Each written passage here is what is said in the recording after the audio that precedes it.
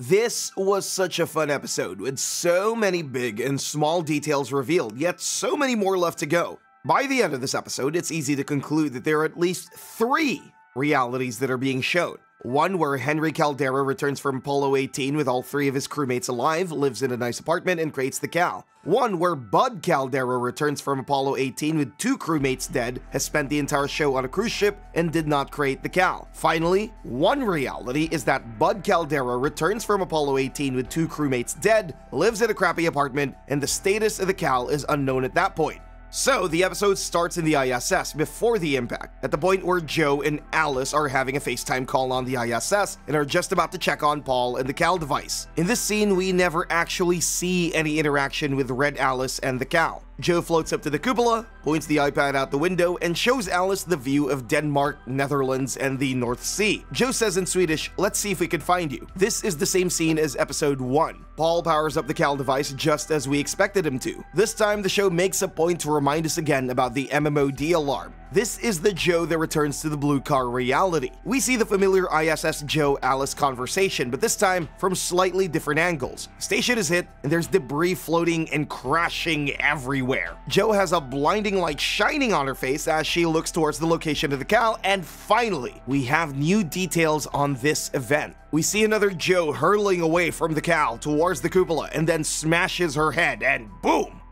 Then we cut to the intro. Wow! What an opening scene.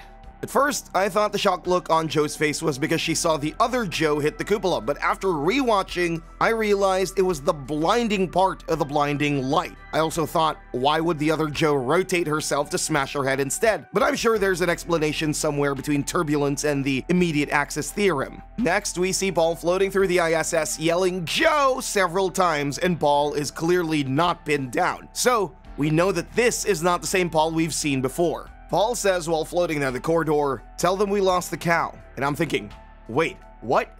Where'd it go? The answer to that actually is in the first episode. In this scene, you can see that the Paul from the reality where episode 1 Joe is from is not working on a Cal device. Episode 1 and onwards, you can see Blue Alice and Paul working on the Cal. This also explains why in episode 1, when Joe was asked to retrieve the Cal data core, she responds, "Don't know it, don't know if I'll have enough time." She's from the reality that episode 6 Paul got sent to, a reality with no Cal device. Paul finally makes it to Joe, and the extent of her injuries makes it obvious that she's not coming back from this. This Joe who dies came from the blue car reality where Henry created the Cal, Paul's wife is Frida, and Magnus gets cheated on. This really looks like a situation where the more bad karma you have, the more likely you'll die when you move realities. Paul is at the cupola pulling Joe off the window as he picks up her head. The hole keeps sucking her blood and eyeball out. Ugh. So Paul has to scoop up the eye and plug it with a wet nap. Jesus Christ, that's so much to process. The scene is timed just right to line up with episode 1, where Joe says, "Houston, do you copy?" Then you hear the sound of glass cracking. Then episode 1 Joe gets a headache. This headache is her feeling episode 6 Joe hitting her head and dying. We see Magnus walking up to his student's overly glued paper bat. It's similar to what we saw in episode 1, but we now know that this is going to be different because we're seeing the reality that Paul has moved into, the red car / no Cal reality where Joe never cheated. Paul's wife is seen walking out of the school with Wendy, followed by Magnus needing to tell Alice that her mom has died. Paul floats up to where the Cal should be, looks very confused, and says to himself, "Where the hell have you gone?" This is because he just moved into a different reality and hasn't realized it yet. Just as Paul floats away, the camera pans at the porthole. At the porthole is Denmark, but in reverse. This would explain why Irina on the tapes was saying, "The world's the wrong way around." Red Alice boards the plane, and in this reality, she's the one who just lost her parent and is then coached by a friend's parent to sit with her friend. In this scene, and in episode 1, the child who lost their parent ends up taking off with a bunny in their lap. In episode 1, we see Blue Alice with a mole on the left of her lip, and in episode 6, we can see that Red Alice doesn't have a mole. Red Alice and Blue Alice are played by 2 actors that are sisters in real life. They look different because they are different. Back up at the ISS, Ilya and Audrey prepare the capsule for re-entry and ask Paul if he has anything left to say. Paul says he was working on the Cold Atomic Laboratory, the Cal, and that it's lost. He tells them to pass that on to Henry Caldera. To his surprise, none of his crewmates know what he's talking about, but they agree to pass it on. They don't know because they're in a reality that never created the Cal. Now, really fun fact. The Cold Atomic Lab is a real NASA project that has been up on the ISS since 2018. They've in fact discovered a fifth state of matter with it called the Bose-Einstein condensate. NASA's real-life science is actually very similar to the show. In the next scene, Magnus is carrying Alice to their quarters and asks her dad, "If you die in space, do you die on Earth?" To which Magnus had no reply and just asked her to get some sleep, and that was pretty good deflection on his part. Paul is sitting in the capsule next to dead Joe, putting a picture of his family back on the controls when he hears someone breathing. He looks over at Joe, confused, grabs his light, and gets super spooked out. Now, back on Earth, Magnus is getting frustrated looking for Alice in a dark hallway. After a few moments, he hears tapping down the hall and follows it to find Alice watching an explosion. Magnus was pretty upset about this, pulled her out, and asked her what she was watching. She explained that it was an accident at Baikonur and that 100 people died. This is tied to a real-life event that happened in October 24th, 1960, and is called the Netherland Catastrophe. Magnus tries to pull Alice out of the cupboard, but she freaks out, so Magnus lets her return to it. When she pulls the cupboard shut, we see her beaded necklace swinging back and forth. Magnus walks away, and Alice starts tapping her foot. Alice taps her foot loudly for a few moments, then hears a weird whisper and sees a light shining in. She can see Joe's face and bursts out yelling, "Mama?" But she's no longer there. This is tied to the ending of episode 1, where Joe goes to retrieve the Cal data core on Destiny, experiences bright lights, and then moves from the reality with the Cal to the reality with no Cal. This was really cool because now, for the first time, we're starting to see what happens in the realities Joe was momentarily moving to and what was happening in the reality that she was picking up in ghost recordings. On the ISS, Paul has 4 hours left of life support and has 5 batteries installed. As he's recording his progress, he gets spooked out by Joe's body. In total silence, his recording device picks up audio, and the white cloth over Joe's body floats away. This is nearly the same experience Joe has with Paul in episode 2. Paul asked Houston about the protocol for dead bodies. Apparently, he's spooked enough to not want to be anywhere near her. Houston asked what his concern is, and instead of saying it was because he heard her breathing, he says that it's because he's afraid of blood going everywhere upon re-entry due to the cuts on her face. Paul takes Joe to Destiny and says to Joe's body, "You gotta stop breathing. You stay in Destiny."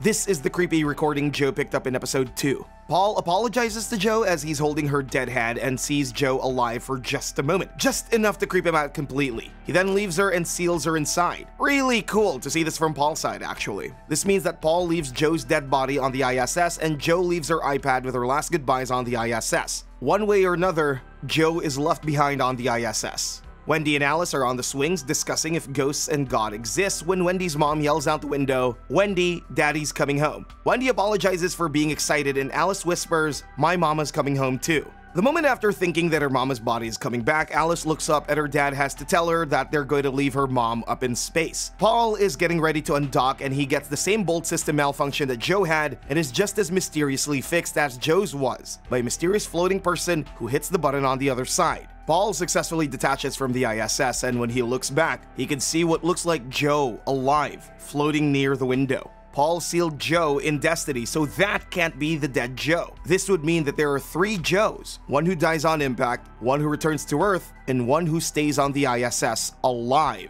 I think the Joe alive on the station is the Joe from the reality where Bud Caldera is debating the investigator on the cruise ship. The scene pans into a cruise ship with Bud Caldera, retired astronaut, not crappy apartment Bud. The reporter can be heard saying, "The world is watching as we wait to find out what's become of the astronauts still left on the ISS. Now literally the loneliest person in the universe." The show went to great lengths to not reveal too many details about this reality yet. Paul comes home safe and is shown getting out of the car. As he's hugging his wife, he says, "I love you so much, Frida," but she corrects him and says, "Erica is my name." This detail shows that this Paul comes from a reality where his wife's name is Frida, but then goes to a reality where it's Erica. Episode 3, Joe calls Paul's wife Erica in the reality she's in, but Paul's wife gets upset and tells her it's Frida. Magnus tries to console Alice about her mom being left in space, but Alice is understandably not ready to start feeling better. He tries to equate it to her mom being in a pyramid like a pharaoh, but Alice replies saying, "This is her home, Daddy, with us." Paul is at Joe's grave and puts a flower down. Just as he does, he sees a second flower being placed, looks up, and sees Joe. I think the reason they're face-to-face like this instead of on top of each other is because of the mirror effect. Earlier in the episode, it showed that Paul is in a reality that is the mirror shape of Joe's. Magnus and Alice are at the table with Paul and the other astronauts, and Alice asks Paul why he didn't bring her mama back. Paul tries to explain the cuts, which upsets Magnus, and they walk out. Right after Magnus walks out, Paul looks over and sees a funeral picture of himself. With Paul creeped out from seeing the pictures, he then gets worried about his psych eval and tells his crewmates to keep their mouths shut. Mind your business. Alice is walking with a rabbit between the buildings. She looks back and sees Henry dressed in a suit and tie, but in this reality, he's not a suit and tie kind of person, so she's seeing Henry from another reality. This ties back to episode 3 where Henry sees Alice twice. He's even wearing the same thing as in episode 6. We see that it's really this Alice stomping on the rabbit, and we hear the other Alice from episode 3 yelling, "Hey," faintly, just like in episode 3. Paul is at the deposition giving his testimony about what he's working on with the cowl, but is interrupted because no one knows what the cowl is. He tries to explain further, but still, no one knows. He turns to his crewmates for confirmation, but they can't corroborate. Paul sees the ISS video of himself, and it's the same reality as episode 1. You could even hear the same conversation Joe and Alice had. Paul is informed by Sergei that the Cal project was shut down 12 years ago. Frederick changes the subject and begins questioning Paul about why Joe is on the ISS. Paul continues to say that it was the call from Houston, but pushback grows because that call from Houston was based on Paul's assessment. Alice, back at home, sees all the presents left behind and just snaps, trashes the presents, stomps on them, and rips things up. She slows her tantrum, looks out the window, and it looks like something is creeping around. In the background, piano music can be heard fading in louder and louder. She looks over at the record player and sees that it's off. She can hear this music, but can't tell where it's from. Then it suddenly stops. This is the piano music that Joe mysteriously knew how to play in episode 4 and suddenly stopped. Magnus talks to someone about how to help Alice. He says he's struggling and isn't sure what to do. The therapist suggests having some kind of ceremony. This advice is probably what leads to Magnus to taking Alice to the cabin. Paul is at home watching videos about Henry Caldera and the Apollo 18 accident. In this reality, there was no accident. Not a lot of details are shown in the video, but Paul is very confused by what he's watching. Paul hears the same creepy static from the video that he heard with Joe. At this point, it feels like Paul is catching on that something is very wrong around him, and it's agitating him. Paul goes to work to get answers about his Henry, but they don't know and tell him that Bud Caldera is a disgrace and probably in a ditch somewhere. He's told Apollo 18 is NASA's biggest f***. This makes it sound like Paul is in the reality where drunk Bud lives and not the Bud who's on a cruise ship. Paul sits down with his family for breakfast and calls his daughter Wendy Wu, which she doesn't respond to. When Wendy's mom responds instead, there's an argument and his wife really sticks it to him by reminding him that her name is Erica and not Frida. So much tension in the air, you could shift reality with it, just like in episode 3. Is the day of Joe's wake or funeral, and Magnus is searching around the house for Alice. He eventually finds her in a cupboard and tries to talk her out so she can say goodbye.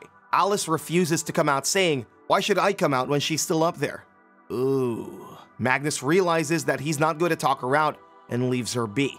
Paul and his family arrive for the wake, but Paul gets too scared to go in and tries to hide in the car. He confesses that he left her up there because he was scared and a coward, and I tend to agree with his assessment. He's unstable, scared, and making irrational decisions. He kinda sounds like drunk Bud. It seems like the worst versions of people end up moving to this reality. Drunk Bud, cheating Joe, and angry/unstable Paul. Now that Paul feels a little better from getting that off his chest, he decides to head into the wake where he's seen taking some pills, then asks his daughter again if she's talked to Alice. Paul immediately overreacts at her reply and calls her daughter an asshole. Talk about projection. With Wendy angry at her dad, she grabs Alice and brings her to Paul. Wendy then tells Alice, "My daddy has something to say to you. He says that your mama may still be alive." Paul looks towards the stairs. Alice sees where Paul's looking, and then we see the Alice from episode 4 screaming. Alice, who just lost her mom, is witnessing her mom console a copy of herself just moments after being told that Paul thinks her mom may still be alive. Wow,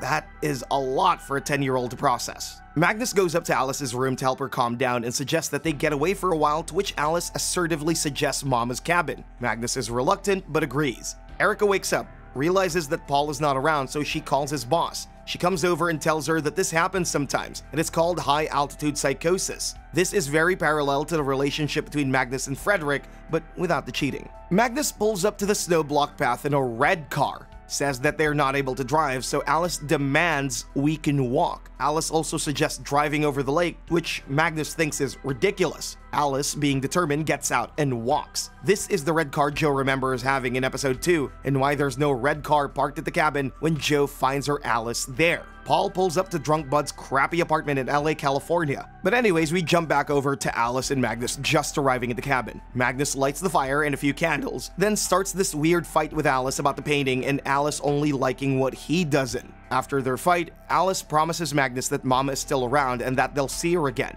Magnus doubles down and tells her that they must move on and start again. Mama is not coming back.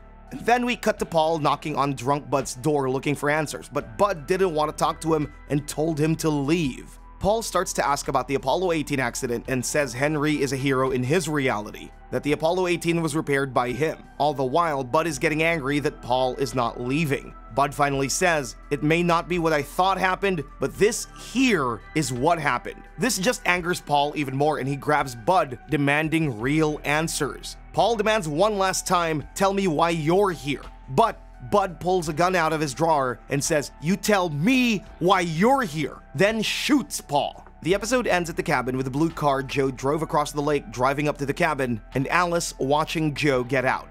Whew. That was another crazy episode with more ridiculous twists and turns. This show never ceases to amaze me, and I'm looking forward to seeing whatever chaos is in store for us next week. But as always, in the meantime, please leave your thoughts and theories down below on where you guys think all of this madness is leading us, and until next time, thanks for watching.